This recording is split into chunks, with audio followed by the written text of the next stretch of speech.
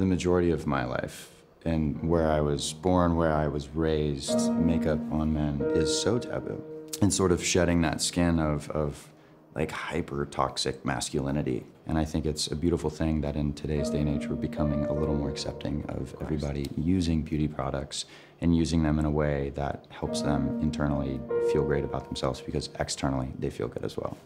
And by you openly talking about it, it's allowing a guy that's not on television or not in front of the camera to feel that he can put that on too, just to go about his everyday life. Use what you have at your disposal. Oh yeah, I mean, if you've got a pimple and you're dealing with acne, like all through high school, I had terrible cystic acne. I wish then there was times where people would look at me and say, it's okay to cover up that pimple, or it's okay, you know, to use something to make yourself feel safe. This is not a new thing, because at the end of the day, I want to feel the absolute best in my skin. To really think about it, I don't really understand the reasoning that this was just driven as a female thing for so many years to be so taboo for men, because why can we do things to improve our face, but you can't? Sure. You know, it's just these weird rules that we're now sort of, they're fizzling out. The thing that I love about Armani Beauty is their whole philosophy of less is more. I just like to use what made the person, in my mind, hit their full potential. And so with the Luminous Silk Foundation in the line, I really found that I was able to just apply it to specific areas on a man,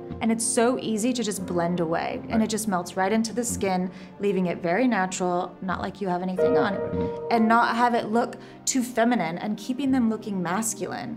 And I find that's been a really nice transition for me in the men's grooming world, just having men be more comfortable saying that they have a little bit of makeup on. To be able to use and create, and to use products to create something that we're all proud of. You're always game for anything, but you're also going to be honest with me and say, hey, this isn't my thing, you know? And totally. I just think that we have such a great rapport in that way, working together. Having that trust in an artist's space is the most important thing. What do we think about this? Or going into it with sort of this creative ability to collaborate in that space as well, which is also fun. It's always been a fun process. It's always been a fun journey.